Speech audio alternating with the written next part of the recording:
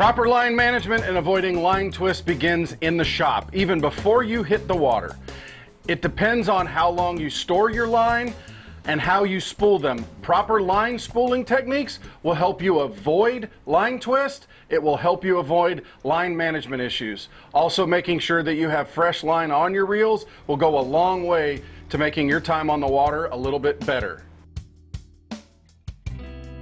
The key to avoiding line twist begins in the garage when you're spooling your reels.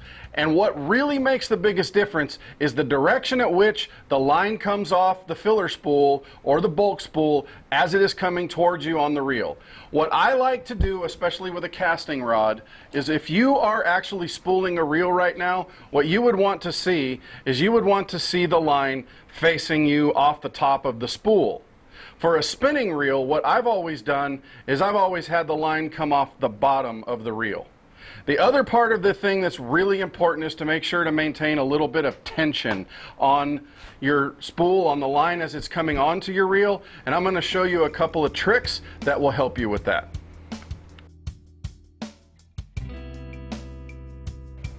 Avoiding line twist starts with spooling on the line onto your reel. Here I have a bait casting reel in my hand, and what I'm going to do is I'm going to show you a trick to make sure that you maintain some tension on that spool as it's being transferred onto the reel. So what I tend to do is I use a bucket. I've used to use hotel buckets, ice buckets type thing when I could get one given to me by a manager, but you can also go to Walmart or one of your other outlet stores and find a little bucket here that gives you a basin that you can use that puts some tension as that spool is spinning. So as you can see, as I'm spooling the reel, transferring the line, that drags on there. I've got tension into there so that the line is very nice and smooth and tight as I transfer it onto the reel. And as I put the line on, I get to the point that I want to be at, and I can just stop spooling and I can cut that line, and it's in good working order. It stays taut, it stays clean and fresh right on my spool, and I use something there to keep tension on it. Cut the line here, and you are ready to go fishing with a casting rod.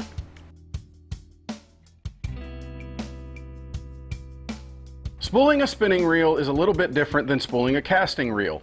There's two different ways that you can spool the line to avoid line twist. The first is the one that I tend to use, which is to make sure that the line comes off the bottom of the spool when it's facing you. You see how this line is right here on this Seaguar Basics fluorocarbon that's going to go on my spinning reel? So when it's spooled, it'll look like this if it's looking at you, if you're facing it. So in that manner, here I have that same bucket that I'm using right here, and I would use my fingers pinching the line to apply some tension and just let that spool spin like that in the bucket, and that will help to avoid line twist. The other thing that you can do to avoid line twist is to place the spool flat on a surface like the deck of my boat here. You can have the line coming off the top of the spool, and then you just watch it. If it starts to coil around the tip of your rod a little bit, you see how it's still going in there straight. So I've got the good sequence right now. It's getting on that line, on that spool pretty good.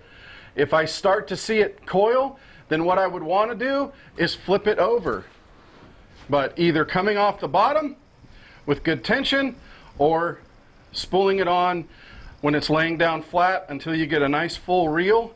Again, you want to keep tension on the line, so I just kind of hold the spool like this, hold the rod above it, let the line go between my fingers,